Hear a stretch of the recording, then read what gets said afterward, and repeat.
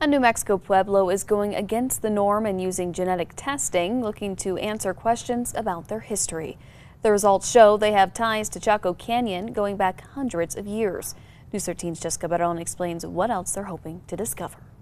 It's what we always talked about, what was passed on through generations, through our forefathers, our elders. I mean, that we had that connection. Governor Wayne Yaza Jr. of the Picuris Pueblo says they always knew they had ties to Chaco Canyon, but didn't have the hard evidence to prove it.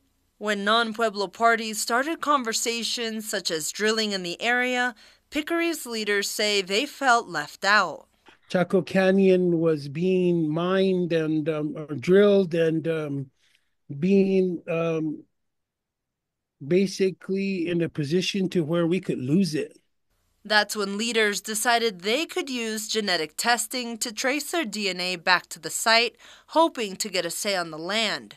They partnered with a scientist in Denmark and a professor at Southern Methodist University. There are controversial aspects with this. Not everybody agrees with doing ancient DNA, but Picuris knows its identity.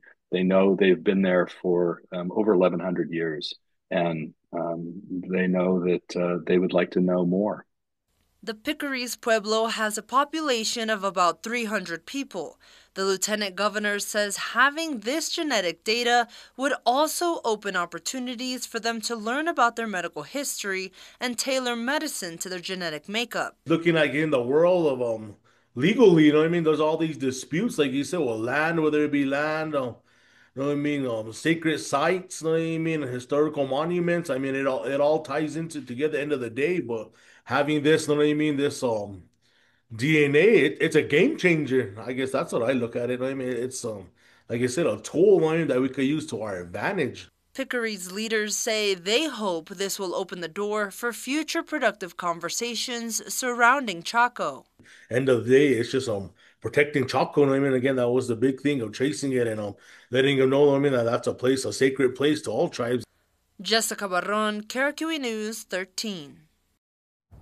The data collected is also completely controlled by the Pueblo, meaning if any researchers wanted access in the future, they would need to get their permission.